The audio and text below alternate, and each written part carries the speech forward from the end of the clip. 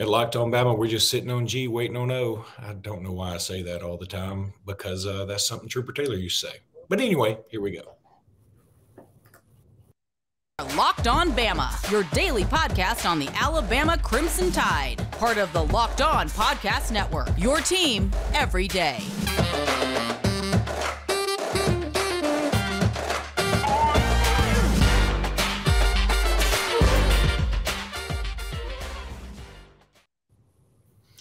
Hey, everybody, and welcome back into Locked On Bama. Luke Robinson as me, Jimmy Stein as him. Jimmy, how are you today? Yeah, it's been a rough day, but you know. I know how it goes. I have rough days on a consistent and thorough basis. Jimmy, you wrote an article for On3 recently talking about the Utah State quarterback and how, we always joke about A'Shawn Robinson looks so old, or Lorenzo Whammy Ward was at Alabama from the Bear Bryant era until the middle of Mike Shula's tenure. But apparently Utah State's quarterback's been in college football literally for like 6 or 7 years. What is going on, and tell us about him? I'm pretty good with eligibility, but I literally, based on the bio that I read, which is on, by the way, the Utah State website, I can't even figure out how he's eligible. And I don't care. I don't even care if he's ineligible. Just stick him out there. It's Utah State. We should win this game. Even if Logan Bonner is in his 4th year in the NFL, we should win this game. So I don't care. But I just say that as an example of, this cat is really mature. Per the bio I read, he's class of 16. And he redshirted in 16, and he's been playing in games since 17. So I mean, and I understand a COVID year, but anyway, I can't figure it out. And again, I don't care. But he's a good player. He's a good player. He did develop late. I think he's a great example, Luke, of even at the group of 5 level. This is not a highly recruited quarterback. He was barely one of the top 100. He was barely ranked in the top 100 quarterbacks coming out of high school. Signs with Arkansas State, does not play at all in 16, 17, and 18 at Arkansas State. I mean, when you're extremely lightly recruited and you don't get on the field for 3 years at a Sunbelt school, it's just a perfect example of why we give up on kids so early and why that's dumb. Here's a kid that now he started playing in 19, year 4. He's pretty good. He's pretty good. And he gets hurt. He becomes a starter and he gets hurt. Has to miss the rest of the year. Comes back in 20, the COVID year at Arkansas State. Hell, it's his 5th year in college by then. But great year. Set some school records as one of the best quarterbacks in the Sun Belt. Did really well through 4 touchdowns against South Alabama, I noticed. Really good player in 2020. Then the head coach, Blake Anderson, gets the Utah State job and leaves from Arkansas State to Utah State, and Logan Bonner follows him. And he goes out there, and in 2021, last season, he explodes. I think 3,900 yards of offense, sets just about every Utah State school record there is. I think he threw 36 touchdown passes, which is a whole heck of a lot. And now he's back again somehow, some way. He's back again. So he's the best player. I even went to the trouble of asking a journalist that covers Utah State football just to be sure. I sent him a note and I said, hey, I want to do a story or a little piece on Utah State's best player. It looks to me that's Logan Bonner, is it not? And he said, yeah, if I had to pick one player on the team, I think our best player, it's Logan Bonner. So that's why I wrote him. I was just interested in what kind of player he is. Is he an NFL player? Probably not. I don't think he's drafted, but he might be, and he's certainly going to get an opportunity in an NFL camp. We will play quarterbacks better than Logan Bonner this season, but we will damn sure play quarterbacks worse. I mean, this is a guy probably right in the middle. We'll probably play 5 or 6 better than him and 5 or 6 worse than him. But that means he's a good quarterback. We damn sure won't play anybody older than him. No. This kid's like Kendall Randolph is called Grandpa on our team, and keep this in mind. Our kids call Kendall Randolph Grandpa. He signed in 17. This dude signed in 16. Jeez. All right. Just to illustrate your point, I was able to get a few pictures of Logan Bonner. Here he is back when he was with Arkansas State, excuse me, just sort of bright-eyed, bushy-tailed, wet behind the ears. Here he is now. He looks like he's had some life has hit him. He's been through some life. That's a grown man. And I've also – that's my Uncle Logan Bonner, my great-uncle Logan Bonner. And I figure here's the other thing, Jimmy, just through the the wizardry of the internet, I've been able to find a picture of him, how he'll look should he continue on this life arc in about 10 to 12 years. That picture's never going to get old. Hey, I'm 100% for dragging that joke into the ground. I will still be laughing 500 times from now.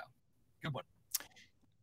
That's you can call me House of the Dragon that joke into the ground. That's what you can call me now. So that way I'm more terrible mood, and that fixed it.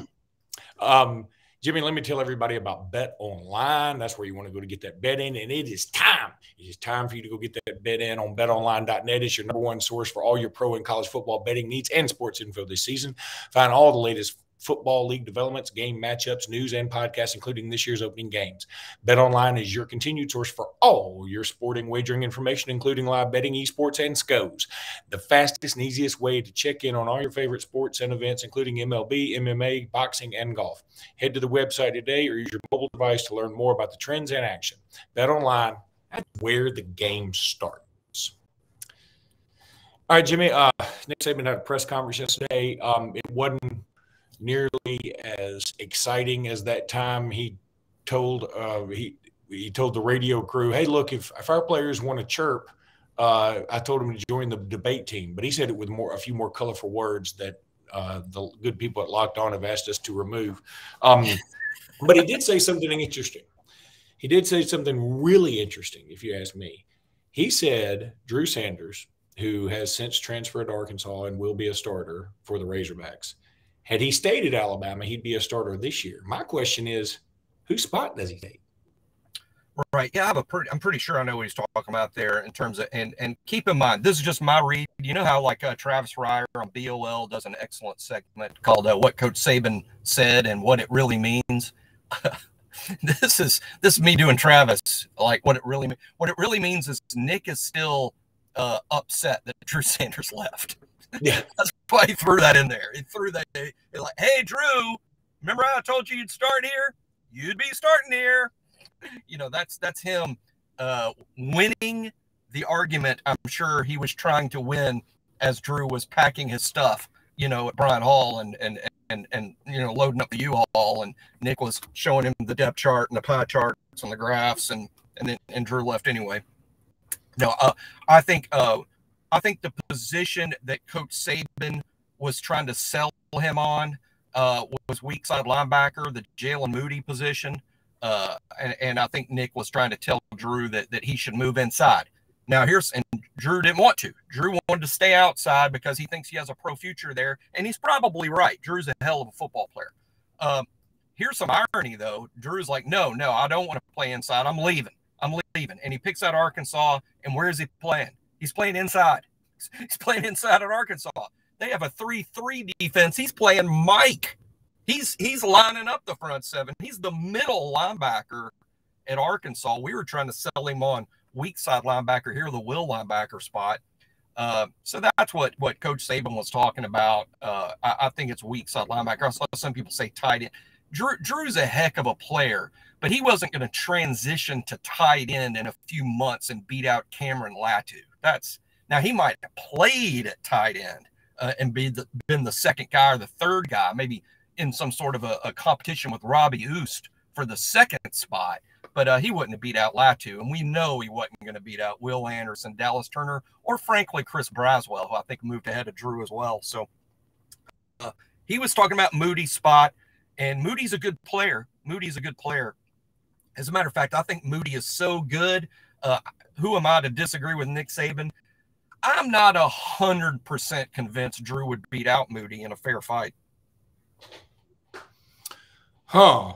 Yeah, I'm with you on that. I was trying to figure out, like, it was him or Dallas Turner last year. Right? Because Dallas Turner came in when Drew got hurt. So I was thinking, and I love Drew Sanders. I would love Drew Sanders to be on this team. That'd be awesome. But I think Dallas Turner's better. And I don't think I'm nutty for thinking that. No, he is. And I think Braswell's better. And none of this is to say, see, this is how good Alabama is. We have to get past this idea that just a few of our fans have, not everybody, but a few fans, well, if they're not playing, they're not very good. Alabama has a lot of players that don't play. They're really good. Drew would have been our fourth outside linebacker, and he's probably among, seriously, top 20 outside linebackers in the whole country, maybe top 15, and he'd have been like our fourth best. That's just because we're absolutely loaded with elite talent at that spot. So if he wanted to start, and he should be starting, Drew is a really good player. I'm telling you, somebody told me, and I hate that I'm stealing this without knowing who, but I read or was told someone talked to Barry Odom, the defensive coordinator of Arkansas, and asked Barry Odom, Catalon's back. I assume he's your best player. And Barry Odom said, no, Drew Sanders is our best player. Best player on the Arkansas defense. And would have been top 6 or 8 at Alabama, probably, but the fourth outside linebacker. And, look, more power to him. I'm pulling for him. I want him to go to Arkansas, kick butt, make second team all SEC, and then go to the draft. That's what I want him to do. He needed to be a starter. He played great. The fact that he's not a starter would have upset me too. Drew Sanders was a proven starting star football player in this league. We just didn't have room for him at the position he wanted to play. I have no hard feelings about Drew Sanders leaving at all. I understand it completely. It's just a little, and I think what sticks in Coach Saban's craw and what gets to me a little bit is he didn't want to move inside and stay, and he goes to Arkansas and freaking moves inside. So I'm sure that gets Coach Saban's blood pressure up a bit. Yeah, but those are the kind of things that keep him in coaching. So, I'm sort of happy to see it, I guess. Right? Yeah, I guess so. We'll see. Something's going to get him fired up Saturday night, I'm sure. Yeah, there's no doubt about it. All right, here's what we're going to do. We're going to take a break. And when we come back, we're going to get into our predictions for SEC games and maybe a couple of big games that don't involve Alabama, as tomorrow's podcast will be all about predicting stuff for the Alabama-Utah State game. Okay, so let's look at some of the games we have coming up here this weekend, Jimmy. Starting tonight, because I'll put this podcast out here on Thursday, it's going to be Tennessee and Bowling Green. Ball State. I said Bowling Green. Ball State. Does it matter? Yeah. It doesn't matter. Blowout Tennessee, I think. Tennessee's going to be pretty good. I think this will be Hendon Hooker will look really good in this contest. Their fans are geeked to the gills, and so that's great. This will be funny. What stands out to me about, I think it's a Tennessee blowout. I'll go 56-7 or something. It'll be a blowout. But Tennessee fans are so starved to be good, and who can blame them, right? Who can blame them? I ain't going to blame any Tennessee fan that's fired up about this season, this team. They're going to win like 56-7. And they're going to use that as evidence that the team is great. Yeah. Despite the fact that during this long run of Tennessee being mediocre or worse, they occasionally did beat teams like this 56-7. Here's a couple of other things about Tennessee. Tennessee is last in the SEC in terms of last time they defeated a top 10 opponent. Do you know what year that was? They're dead last. And Vanderbilt is 1 year ahead of them. So last time Tennessee beat a top 10 opponent, I'm going to say 03, but don't tell me it was that long ago. No, it was 06. Wow. 06 is the last time the University of Tennessee defeated a top 10 opponent. That's amazing. Andy did it. Entire Nick Saban dynasty, Tennessee has not won a game against a top 10 team. That's crazy.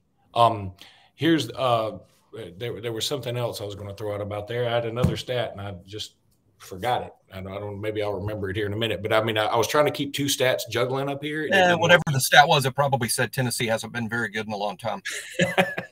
that was roughly where I was falling with. Okay, then the other game tonight is Missouri, Louisiana Tech. That one could be a little tougher. I suspect Missouri will get the win. We don't need to get into it. I'll put Missouri on upset alert, though. Upset alert. Now, I think Missouri's going to win, by the way. I mean, my pick is Missouri wins. I'm going to say they're going to win 24-7. I know what I was going to say. Upset alert. All right, I know what I was going to say. When we were doing our previews for Sports Blitz, a show I do on Tuesday nights, you can catch us on Facebook Live from 7 to 9, by the way. When we were talking about that, my Auburn cohort said something about Georgia and the 40-year drought between national championships and all this. I said, that's funny, and I've used it too. I mean, I've joked about Georgia and their 40-year drought.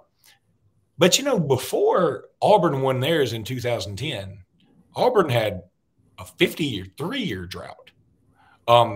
And here's the thing: Tennessee right now has what, a 22-year drought? No, a 24-year drought. Do I think it's really going to be 16 more years? I mean, do I think Tennessee is going to win a national championship within the next 16 years? I don't. Now, things can change. I mean, if you had asked an Alabama fan in 98, will Alabama win a national championship in the next 16 years? We probably all would have said, hell no. Or, if you maybe not with 99 in there, but if you'd asked us after the UCLA game in 2000, we would have said, hell no. But you could get a coach, you could get the right dude and all this other stuff, and the playoff expansion may come and that may help them, whatever. But I'm going to tell you that 40-year joke thing isn't going to be quite as funny to some Auburn, Tennessee, other fans, Florida fans maybe even. You know what I mean? I can't believe it just struck me now, despite my making 40-year drought jokes, that I've never really associated it with the 40-year-old virgin movie, which is funny. That's what they should do. Show Kirby getting his chest waxed and go, "Oh, Kelly Clarkson." That'd be funny. That's a 40-year-old virgin joke, people, if you hadn't seen the movie. So Sam Houston, Texas A&M, I'm not going to even bother with it. I'm not going to bother with some of these stinky ones. Now, Auburn, Mercer, not going to bother with it. Vanderbilt, Elon, not going to bother with it. Is Auburn fans going to all of a sudden? It's over. Now I'm glad you brought this up, because I rarely bring it up before the games, but now's the time to bring it up. There is no overreaction Sunday like opening weekend. True. Good, bad, or indifferent. People make way too much of the first game, no matter the opponent, no matter the score, no matter if it went great, no matter if it went terrible. It is overreaction Sunday, and that Auburn-Mercer game is a good reminder of that. Auburn will win that game something like 49-3, right, 49-10, or 56-10, and they'll go, whew, thank goodness, I thought we might be bad this year. Yeah. You don't know. You don't know how this has nothing to do with anything. No. Regardless of how bad you beat Mercer, or put it this way, maybe Auburn only beats Mercer 21-12, and then they panic. Oh God, it's gonna be just as bad as we thought. You don't know. You don't know. You can't look at the first game and know how the season's gonna play out. No one really knows that. But you can suspect. You can suspect them. Here are a couple of games. All I want you to do, don't give me a score. Just give me does Georgia State have a chance to get South Kakalaki, Memphis against Mississippi State, or Troy against Louisville? Okay. No. I like the SEC to romp in all those games. And Miami, Kentucky. Miami, Ohio, Kentucky. I should have thrown that in there. Kentucky wins big, even though Chris Rodriguez is out. Yeah, how silly is he? I mean, that's a DUI thing, I think. What a dumb thing for him to do when he's like set to be the top or at least top 3 running back in this conference. That's just silly. In the age of Uber, we're in the age of Uber, and especially on college campuses. I part-time live on a college campus, and you've heard me on the show talk about at night, starting at 5 o'clock, the Ubers congregate in this parking lot across the street from my condo, and I'll see them out there. They're all talking, and then they're off on call. They're just sitting there waiting for calls. That's right. All right, so 2 games then to pick outside of Alabama, which we'll, again, handle tomorrow. Cincinnati, Arkansas. Here's something I didn't know yesterday. I got to ride around Mississippi. I got to ride around Mississippi all day yesterday. So I was able to listen to some national pundits, and they talked about this game. Said, yeah, they lose Desmond Ridder. They lose Jerome Ford, who, of course, played at Alabama for a while. But they return their entire offensive line, which is probably crucial. And they've been in the trenches a little bit, and they've been to the playoffs. I still like Arkansas in this case. I like KJ Jefferson a lot. I like Drew Sanders a lot. I think Arkansas has got a lot of talent, even without Burks at catching passes this year. I think it may hinder them later on to not have him. But against Cincinnati, I think Arkansas can pull this off. Also, kudos to Arkansas for scheduling Cincinnati and BYU. And one other thing we thought about on the Montgomery Sports Show I call in on Wednesdays, this is another reason Cincinnati playing and BYU playing Arkansas is another reason this Oklahoma-Texas thing needs to get done quickly in terms of their moving to the SEC for the Big 12's sake. Because here's the thing, if Cincinnati or BYU upsets Arkansas, you want to bring them into the conference as quick as possible. Now, they're coming in anyway this year. Right. But if Oklahoma and Texas are out quicker, then it doesn't hurt quite as bad if you've got teams like Cincinnati and BYU that can say, we've beaten these squads, SEC squads here recently. But if you have Oklahoma and Texas still in the conference, people are going to be like, nobody cares that Cincinnati beat Arkansas. You still got Oklahoma and Texas. They're still the big dogs. You want to be able to claim these victories for your conference and hang on to them and have them be the big dog. You see what I'm saying? Yeah. And I read some today. I think Oklahoma and Texas. Here's my prediction today, based on things I've read and interpreted. I say Oklahoma and Texas will be in the SEC in 24, not 25. Mm-hmm. I think 1 year early, 24. I think next year 23. They'll all be in the Big 12. It'll be a 14-team league, which is funny because they've had just 10 teams in that league for a long time. But 14 will be in the Big 12 next year, and then Texas and Oklahoma will leave, and then it'll be 12 again. But, I think Texas and Oklahoma will be here a year early. But you didn't predict the game, so. Oh, which game? Oh, Cincinnati, Arkansas. Arkansas big. No, not Arkansas. Arkansas comfortably. Arkansas comfortably. Cincinnati, a good team. Cincinnati may not lose after. Cincinnati may finish 11-1. I like their new quarterback, Ben Bryant. He is actually a portal transfer from Eastern Michigan, where he was one of the best quarterbacks in the MAC. QB country guy? Nope. Just a good player. And finally, Georgia and Oregon, and we all think this has not been announced. AJ Jefferson's a QB country guy. Oh, that's cool. We all believe that Bo Nix will be the quarterback for Oregon. Yep. That will keep me from pulling for Oregon, I think. I really do. I mean, is there any more Auburn quarterback than Bo Nix in the history of Auburn quarterbacks? Maybe Jeff Berger. I mean, I like Berger. But Bo Nix has been completely unlikable by any other fan base. I'm not sure Auburn fans like him anymore. And so, it's in the end, I'm probably going to hope Oregon wins, but it's not because of Bo Nix, which Auburn won a lot of games despite Bo Nix too. Here's my thinking. I might be wish casting here. I think that's something I do. It's why I'm not good picking games. I think sometimes I pick games because I want it to go a certain way. That's a terrible way to analyze a game. How about this? I'm going to say Georgia's going to win because it would be such a stunning upset, but close. So, 17-point. Oregon make it close. I think Georgia wins by one score. Let me say this too. I saw Bo Nix play a lot in high school. I thought he was going to be a thing, man. I really did. And he's still not bad. All that talent is still there somewhere. It just wasn't clicking while he was at Auburn. He's got a better team at Oregon. He's going to have better players around him. He's got better players at Oregon, too. You're right about that. And the irony is he beat Oregon the first time he ever suited up for college. And this is so weird. Probably not facing SEC-level defenses every week might help, although ironically he gets one right out of the gate. That is true. This is a total irony game. The former Georgia coordinator coming home to play his team, Bo Nix, coming back to play in Atlanta. I mean, this is bizarre. But I think Georgia. Word of warning to Bo, though, and he knows this. Ty Thompson, the backup at Oregon, is really good. Yeah, they're eager to see him play. Bo's going to have a pretty short leash, in terms of you better play good every week or you might not have a job, because they're excited about Ty Thompson. All right, buddy, that's going to do it for today's podcast. We will be back tomorrow with another Locked On Bama. Until then, everybody, roll Tide. Roll Tide.